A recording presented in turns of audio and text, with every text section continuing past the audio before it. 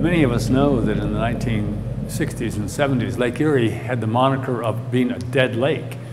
Most of the problems in the lake, it turns out, were associated with way too much phosphorus going into the lake, and the phosphorus stimulated excessive growths of algae. We had attached algae, we had floating mats of blue-green algae. You'd dip a glass of water out of the lake and it would look like pea soup. Most of the phosphorus was coming from municipal sewage treatment plants, but also that agriculture was a significant source of phosphorus too. Programs were implemented to reduce phosphorus at sewage treatment plants. That target load was 11,000 metric tons, and in 1981, that target load was met for the first time. And in reality, on average, we've met that load ever since that time. So it has come as somewhat a shock to discover that as we look at the lake in the most recent decade, it's taking on many of the characteristics of the lake of the 1960s and 70s. So the nature of phosphorus runoff has changed from mostly particulate attached to sediment now to a much larger fraction being dissolved phosphorus.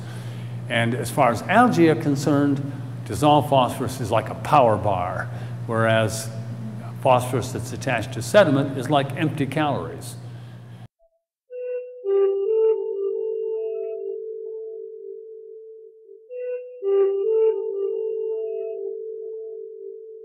It's kind of a yellow-green blanket, and at times it's fairly thick. It's like driving through pea soup, and it's kind of unattractive. I mean, we got a beautiful lake here, and this end of the lake, it's pretty ugly looking. I mean, I wouldn't want to swim in it. I wouldn't want to go into it.